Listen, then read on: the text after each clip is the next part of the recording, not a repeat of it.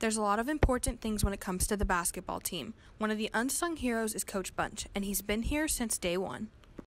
I'm Coach Bunch. I've been working here at North with the basketball program since the beginning. So I've been here, this is the 10th year now. I usually say I don't do X's and O's. I can't tell you plays, but any numbers that the coaches want, I can get them the numbers. I process numbers before games, after games, during games. Whatever numbers they want, I get those for them. You have to stay locked into the game. In 2014, we won a district championship on a last-second shot. You can see on the film people are jumping up and down all over the place, and rightfully so. I wasn't. I was still writing down the thing that I needed to be writing down. My name is Trey DeGarmo, and I'm one of the broadcasters. I anchor a lot. And Coach Bunch really helps us out because he has basically any number that you can ever think of, like wins on Saturdays when you're down by 10 in the third quarter. Like, it's really crazy the things that he keeps track of, and he posts all the records on the website. And throughout the season, we ask him to send us stats, and he's always more than happy to send us whatever he has. So he's really just a great person to work with, and he really helps us out a lot. And throughout the year, he's really just a great guy.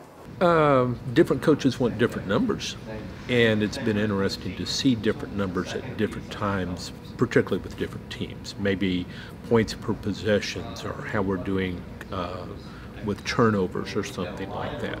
It's just been a lot of fun to compare numbers through the years. Hi, I'm Coach Musser. I'm the boys basketball coach here at Liberty North. I'm going to talk to you a little bit about Coach Bunch and what he does for us.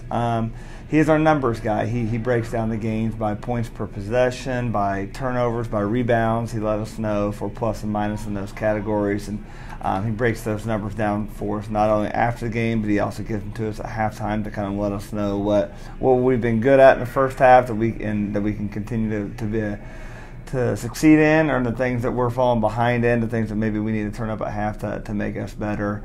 And what he does for us is tremendous. It's almost irreplaceable. I've never had anybody like him, and we're definitely grateful to have him in our program. I've just enjoyed the experience very much.